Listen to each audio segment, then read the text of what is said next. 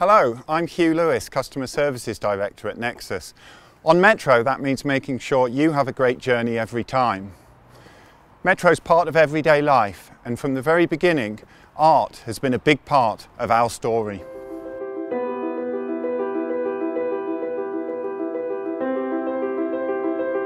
Art on Metro can mean many things. It can bring a smile to a familiar journey. It can be something unexpected, exciting and thought-provoking. We use art on the system to brighten up quiet corners. And today we're working closer than ever with communities to create new works, new imagination at stations right across Tyne and Wear. If you want to explore art on Metro, then a great way to start is from Central Station, travelling north up to Regent Centre. In fact, before you go down the stairs to the Metro at Central Station, you'll see Hilary painters from the rivers to the sea.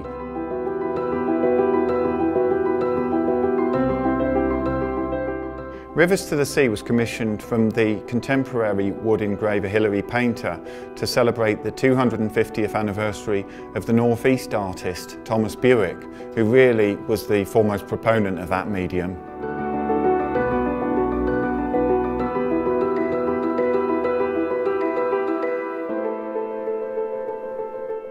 It features a range of scenes from around the start of this century right across the northeast. You can see landmark from the time. The strange thing is, those times have already changed, so that things like the cranes at Swan Hunter are not there anymore.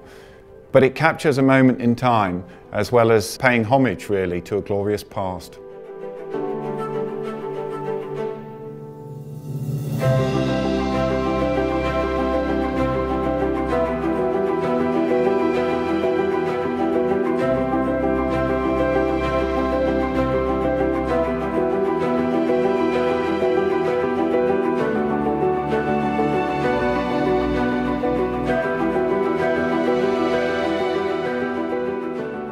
The Snow Dog at Central Station is a legacy from our 2016 charity project with St Oswald's Hospice.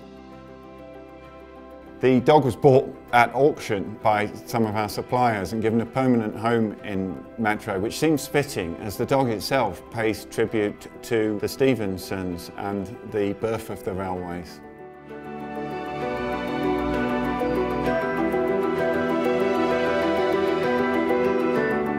As we leave Central Station, we arrive at Monument.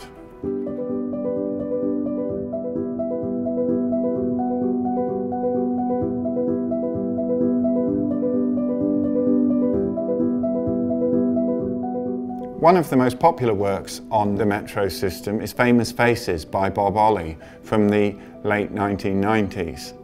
The work depicts 14 of the most famous celebrities from the northeast of England and was originally part of his residency at Customs House Gallery, but we thought it needed a wider and more permanent audience and acquired it for use on Metro. It now sits on one of our busiest staircases and is seen by millions of local residents and visitors to the region alike.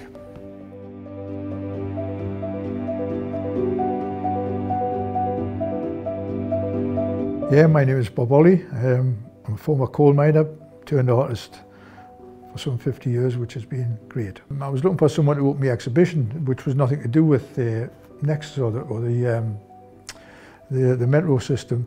And I had a friend who was then director, I think he was Mike Parker, and he was kind enough to open the exhibition for me. So I thought, if he's going to open the exhibition, I'll do something in return, not thinking it was going to go anywhere other than the duration of the exhibition. So I decided on this a railway carriage called Famous Faces, which is a Metro carriage, obviously, with local celebrities like Sting, Jimmy Nail, Mike Neville, the late Mike Neville, featured in this mural. And I thought it would just be put in a cupboard somewhere at the end of the exhibition, but no, it was taken up there to the Monument Station and installed there. Yeah, I'm very pleased with the fact that it has been sited at the Monument. And I would like to find out how many people have actually seen it. It's got to be millions by now. It's 25, 30 years ago. And I do get comments about it occasionally, My family, they use the station quite a lot, and they always say there's always somebody looking and poking a finger and trying to identify the people in the carriage. And the famous legacy of them. Well, it's not going to do me any harm. I might not be here to appreciate it, but at least me, my family take a great deal of interest in what I do and what effect it has on them. They like the fact that people say, "Oh, your dad did that." It's just nice that, when I've gone, it's not going to make any difference to me, but it's nice to have something that is your legacy.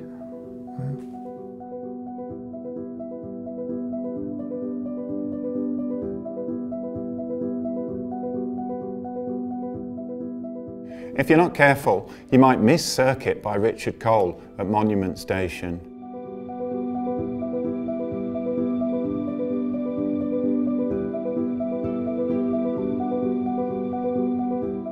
Intricate stencils of electronic circuit boards have been sandblasted into the stonework on either side of the stairs down from the streets above.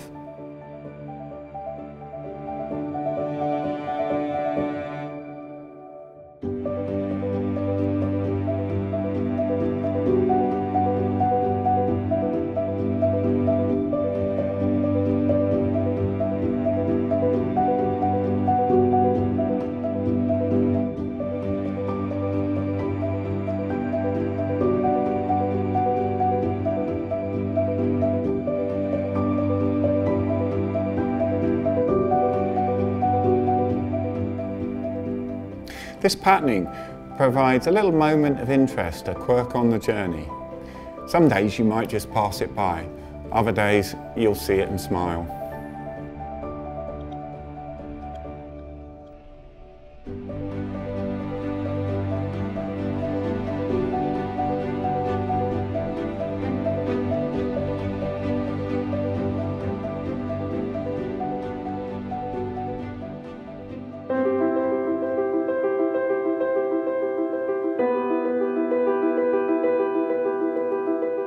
Parsons Polygon is not inside a metro station at all. It's on Blackett Street, above Monument.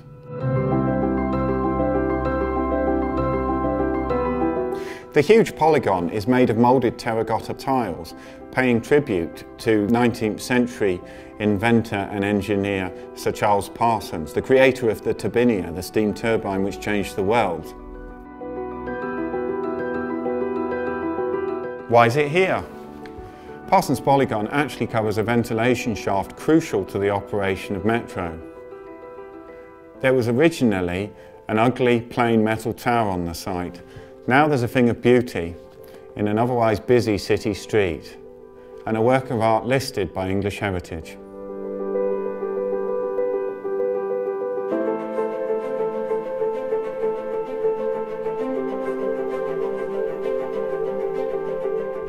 As we leave Monument Station, we soon get to Haymarket.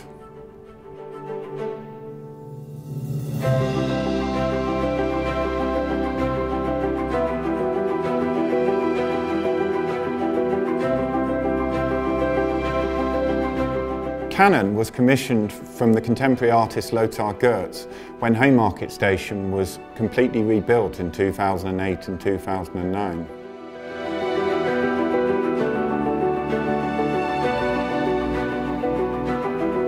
The work uses moments of colour to highlight points of interest on the station.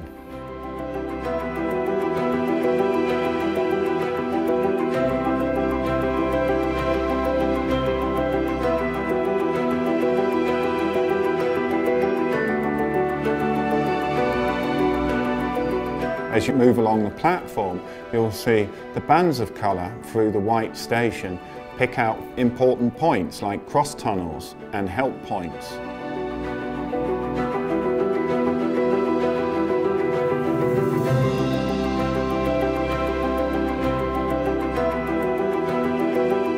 Upstairs, the different colours are brought together in a vibrant display marking the top of the escalator and the route out and onwards to Northumberland Street and the city beyond.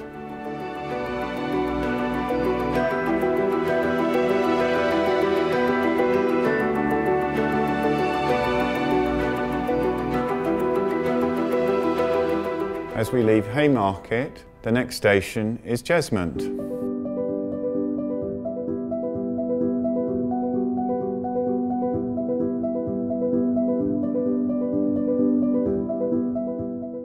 Abstract murals by Simon Butler has been at Jesmond Station since 1983.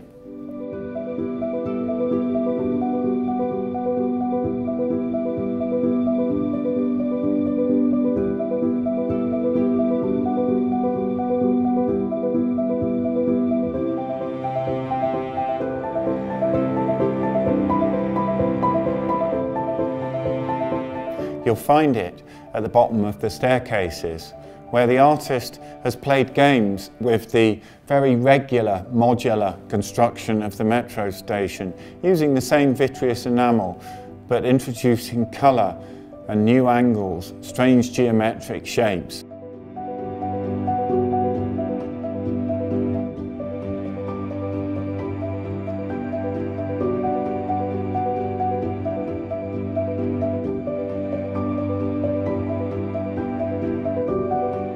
After leaving Jesmond, we arrive at West Jesmond Station.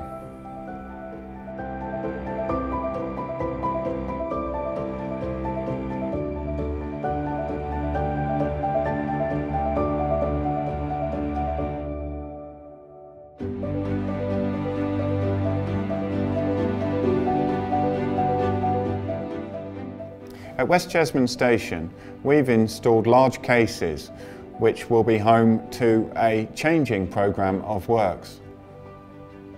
We've worked with different community organisations, a local primary school, Artists in Recovery, a group helping artists who are struggling with problems of addiction, and the Baltic Centre for Contemporary Art.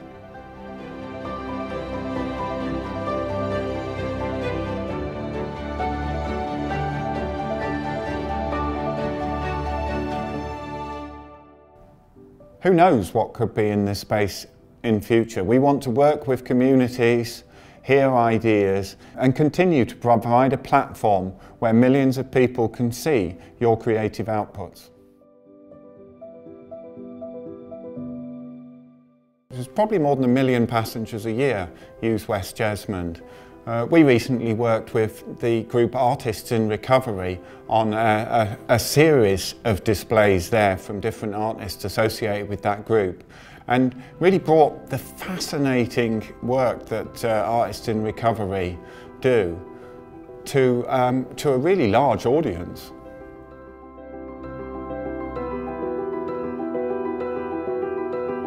I'm John O'Rourke. I'm a northeast sculptor and painter. In recovery from alcoholism, I got sober in '86.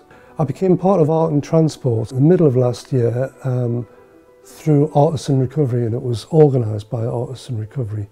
And the artists who are part of that movement that Mark Anderson's created were all invited to choose a piece of work that they wanted to represent them and also make a statement about their recovery in relation to art. What we all had to do was to choose an image which we thought would be great to have in that poster, and I chose the Segadunum piece because it's an actual piece of public art which relates to the area, you know. Also, what a great opportunity it was, how generous it was of Nexus, you know, because I mean, I think mine was meant to be up for 3 months, but I think it was actually more like 4 months before it came down, you know.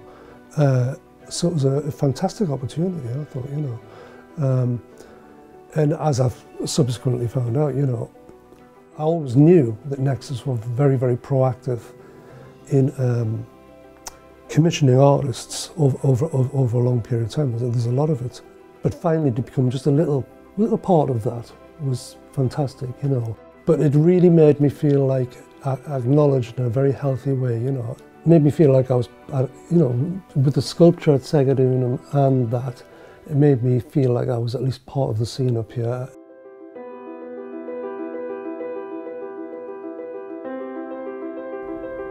From West Jesmond, our next stop for art is Regent Centre.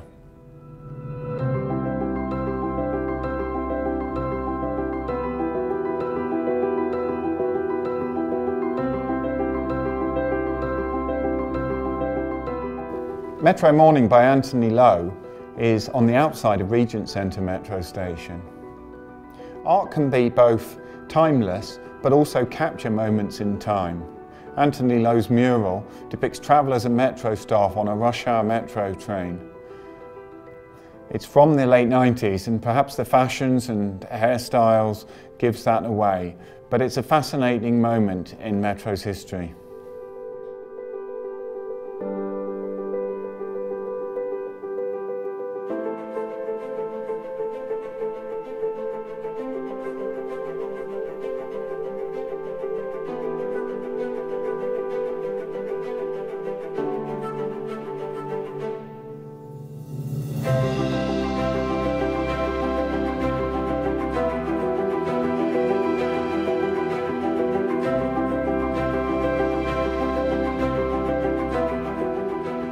Above the stairwell at Regent Centre, you'll find an example of the Obey campaign artwork by Shepard Fairey.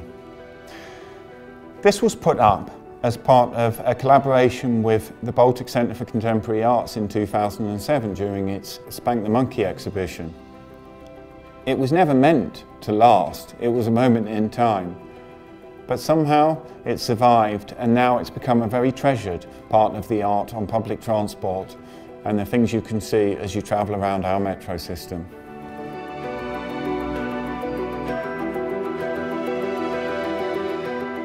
I hope you've enjoyed our brief tour, and next time you're on Metro, look up, look around, take time to enjoy some of the art on public transport.